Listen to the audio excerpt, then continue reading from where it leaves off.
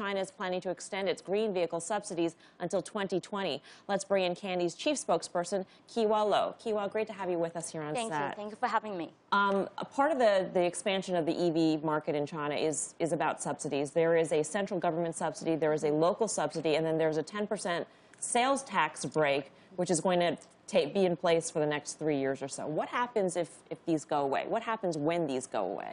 Well, first of all, it's no way that they're going to go away. So this subsidy has been in place since 2 years ago, and it's going to be extended to 2020. And with the national and local government in place, as you can see from our recent expansion into other 6 cities, including the big city Shanghai, Guangzhou, Chengdu, and our hometown headquarters, Hangzhou, we have been having our EVs delivered to all these cities. And this is just beginning. We're going to continue to deliver these cities and to benefit from the government from both national and local subsidy policies. How should we look at the competition? Because in the break, you're stressing that you make the more affordable vehicles. You've got BMW saying that China is going to be the biggest EV market for them by 2019. Daimler is going to be building EVs with BYD. Volkswagen is aiming to have, 15 models on the market. So who are your top competitors? Are they local Chinese companies, or are they the foreign companies coming into the market? Well, that's a really good question. I think that's the beauty about Kandi, because we don't sell the car to individuals so far. So our innovative business model is car share program, just like a Manhattan City bike share. So we want to have our residents to use our car, and they just pay $3.50 per hour. So this way, they don't have to worry about where to charge, the battery maintenance, and what if the car is going to be broke down in the middle of the road. So this way, we provide both short-term leasing and long-term leasing. And together with the leasing operator and the government, we together provide the leasing facilities, so they can just go to location A, pick up the car, and drop off the location B. So in that case, we don't think we have any competitors yet. So in terms of leasing, if you're a consumer, I mean, the central government gives a subsidy to the manufacturer, correct? Exactly, yes. The local government gives the subsidy to the consumer. If a consumer is leasing a vehicle, do they get the same benefit as a consumer who is buying a vehicle? Well, actually, correct you a little bit. Okay. So ultimate beneficiary is consumer, but however, the dealers, so in our case, the leasing operator, they receive the subsidy from local government.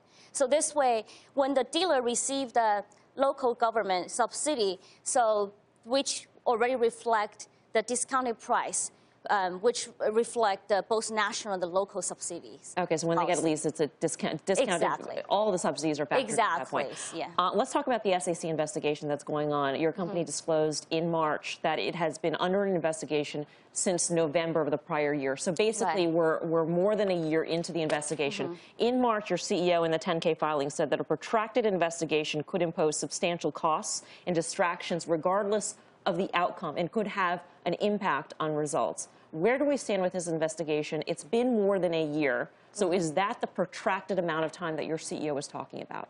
Well, what I can see is based on what we disclosed, and this is a fact-finding investigation. So far, we have been fully incorporated with the SEC, with everything they are requesting.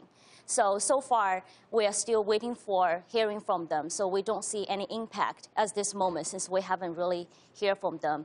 All we have to do is incorporating by submitting all the information they're requesting. But we don't believe that there was any wrongdoing we have done so far, and we believe everything we have done is implied with the law. What is the investigation? What are you being investigated for? Is it an accounting investigation? No, though there is no implication on any specific issue in the investigation itself. So we call it fact-finding. So they basically, it's like an investigation of every fact that they want to look for.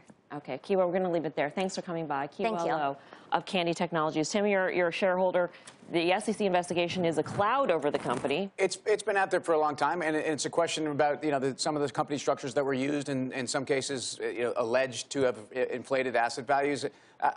This is something that you obviously have to be cautious about. I think in terms of the underlying company, this is first of all it's a small market cap company again. So I talk about this all the time. This stock's been all over the place. It's trading in a range of kind of $10 to $22 this year. year, but they're growing their top line 40 to 60% over the last 3 years. They're just begun to really get into a number of cities, as she talked about. This is a company that needs to show it's profitable. It needs to show that there's actually a real distribution model for these vehicles. But it's a very exciting time to be investing in this kind of technology in a place that we all know is not only the largest market, it's the largest market by far, with a government that's totally incentivized socially to make sure this happens. This is why it's a very interesting company. Right now, they're one of the leaders. But to invest in an emerging market like the China EV market, would you rather, and this is not a would you rather, but would you prefer to invest in a manufacturer that actually sells its vehicles as opposed to leases its vehicles in a car-sharing program?